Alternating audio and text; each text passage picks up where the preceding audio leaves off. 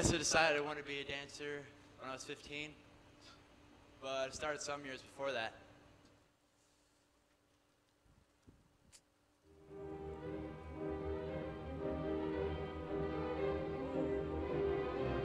Oh, wow.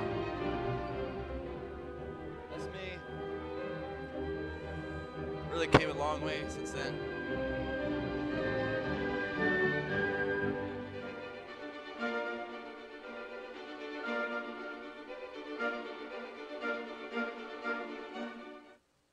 You know, I took a lot of heat from my classmates and friends in school about me dancing, about me taking ballet. For them, ballet was just boring stuff, you know, men in tights, twirling around, doing all this boring stuff. For them, they did all kinds of sports, you know, all this guy stuff like football and wrestling.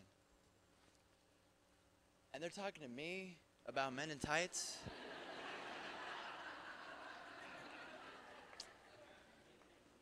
So, while the football players were on the field doing this,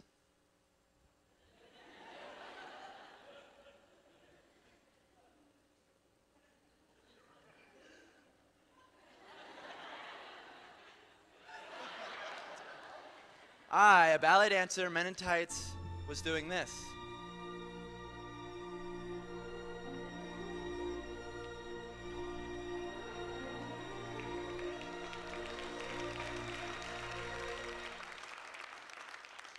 And while the wrestlers were on the floor doing this,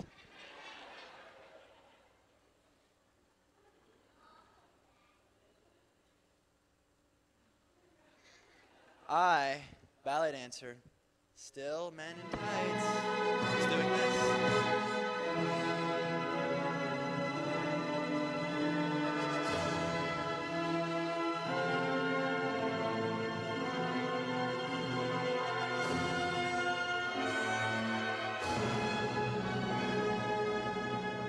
For those of you out there who don't think ballet is athletic, check this out.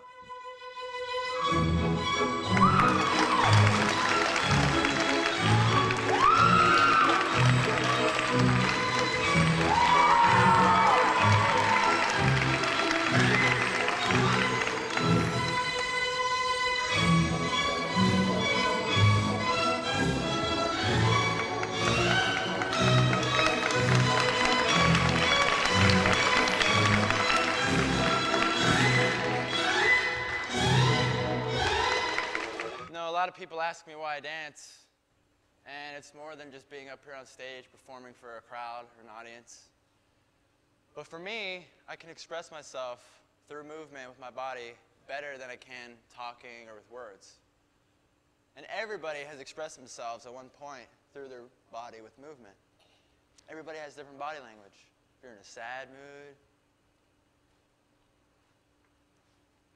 if you're mad,